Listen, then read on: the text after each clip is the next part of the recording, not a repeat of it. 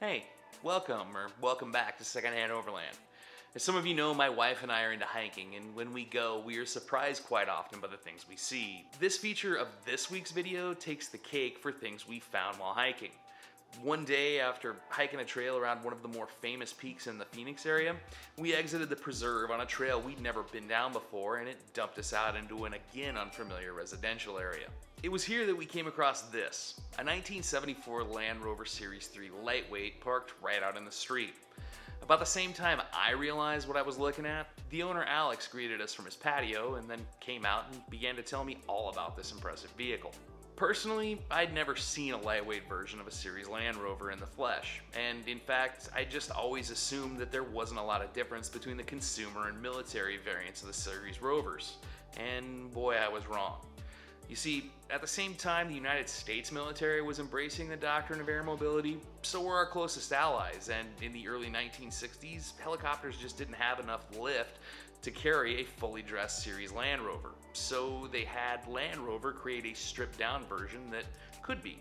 What they got first was a Series 2 Rover with various removable body panels that could drop the weight to a level that could be carried by the helicopters of the day, and also featured a 4-inch narrower axle track which allowed it to be set on a standard airlift pallet. When Land Rover moved from the Series 2 to 3 in civilian production, they introduced the lightweight version for military use, which is what we're featuring today. And as if seeing a retired British Army vehicle in the suburbs of Phoenix, Arizona isn't rare enough, Alex is what's called an FFR model, or as they say, fitted for radio. It was used by the 2nd Battalion of the British Army as a communications truck. Because radios need a lot of power, this vehicle operates on a 24-volt electrical system. I don't think I've ever seen a 24-volt electrical system on anything other than heavy trucks and construction equipment, so I was definitely intrigued. The owner before Alex also put together an interesting scrapbook detailing just about everything you need to know about this or any Series 3 lightweight for that matter. He even had the original build sheets. You see that number plate on the front of the vehicle?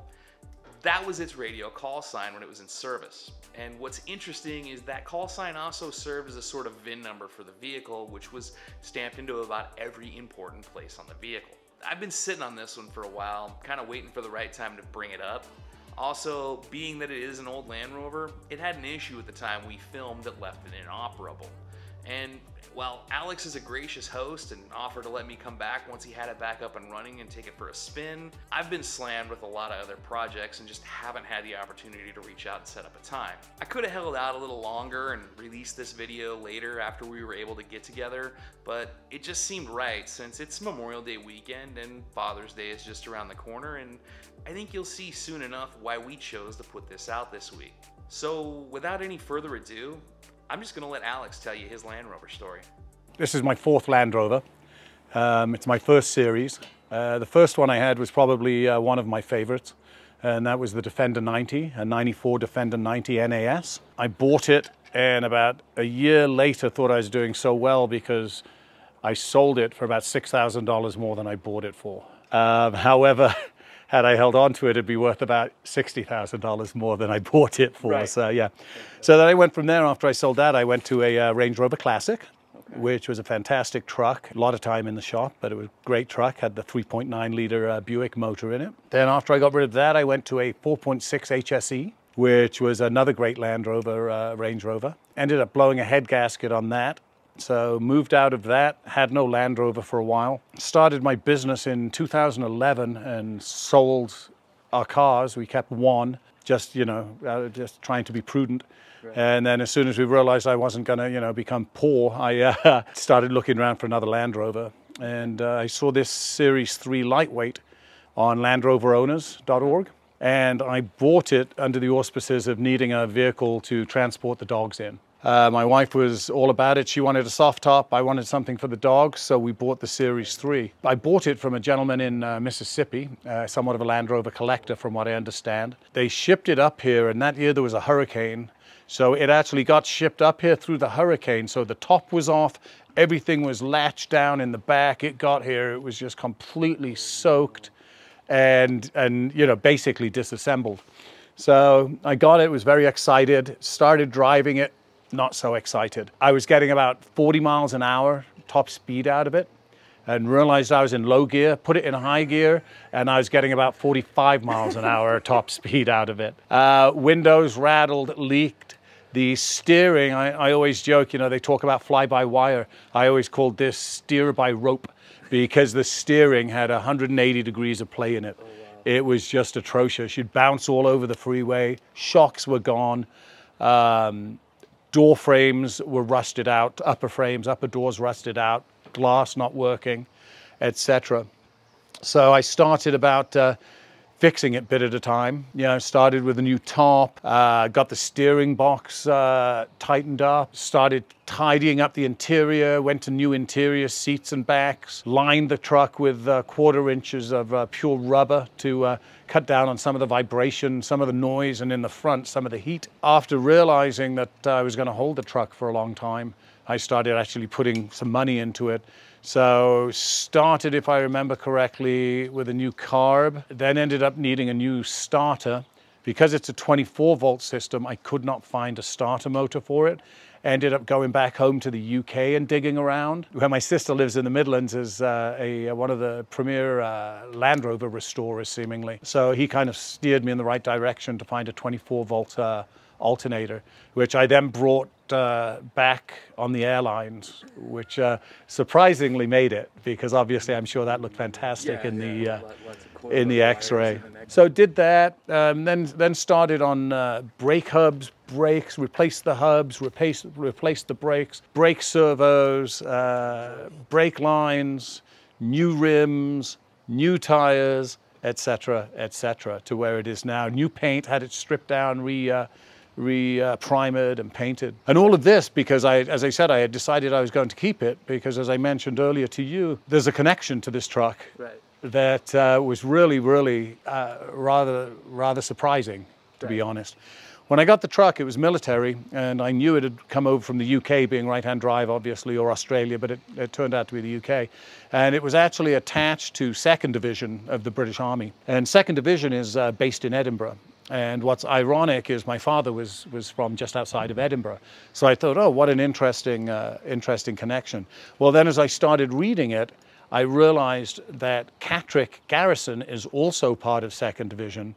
And I was actually physically born on Catterick Garrison with my father when he was in the Royal Signals. So as I looked at it, there was more and more that tied it to me and my father. My father died in '78, and this is a '74. So, you know, there was and he died just as he got out of the army. So as I started seeing those connections, I felt more and more tied to it. So this was actually attached to the division of the garrison that I was born on. That my father was obviously stationed at the time. So, you know, pretty much I honestly don't see ever giving it up. And as I said, I've got big dogs, they fit in the back of it, it's fantastic. And I drive it, it's not daily because it's Arizona, so it gets a bit warm in the summer, but I drive it several times a week all year long, and when the weather's a little more agreeable, I drive it every day, you know. It's literally become my daily driver. I love it. About the furthest I got, I took it up to 4 Peaks in Arizona and did a little off-roading in it. And we were talking earlier about the fact it's got the fairy overdrive. It will literally go anywhere. Even though it's 70 horsepower, it will literally go anywhere because you've got, I can't remember the number, something like 32 forward gears in that thing with all the combinations. 2-wheel, 4-wheel drive with 4 forward gears. Oh, wow. 4-wheel drive low with 4 forward gears. And then every single one of those gears has a 1.66 splitter. Okay. So you know, because the 70 horsepower isn't necessarily the most powerful. So you can go 1, 1.6, 2, 2.6, 3, 3.6, 4, 4.6 overdrive. Dang. And you can do that in 2-wheel low, 2-wheel high, 4-wheel low, 4-wheel high. After I bought it, before I'd had a chance to really go through it, but was anxious to drive it, I took it on the freeway down here. And as I turned onto the freeway, I heard a strange tinkling sound and didn't know what it was, didn't pay any attention. Get on the freeway, get up to top speed, which was about 50 miles an hour at the time. I'm in the middle lane, I'm driving along, and all of a sudden the whole truck lurches down on the front left. I grab the steering wheel, look up, and the front left wheel has come off. And as you can imagine, without the truck to weigh it down, the wheel picked up speed pretty quickly. I literally put the turn signal on and dragged the truck over into the parking lane. And I sat there and watched as the wheel bounced. It was bouncing about 5-6 foot up, bounced across 3 lanes of traffic. And it was a busy day. Yeah. And what shocked me was everybody was just slowing down and speeding up to avoid the bouncing wheel. And as it hit the center, I thought, if it crosses that center, it's going to kill somebody because it's going to go into the oncoming traffic. It hits the center lane, hits the concrete barricade, bounces back across the freeway. Some of the same people slowing down and speeding up to miss it.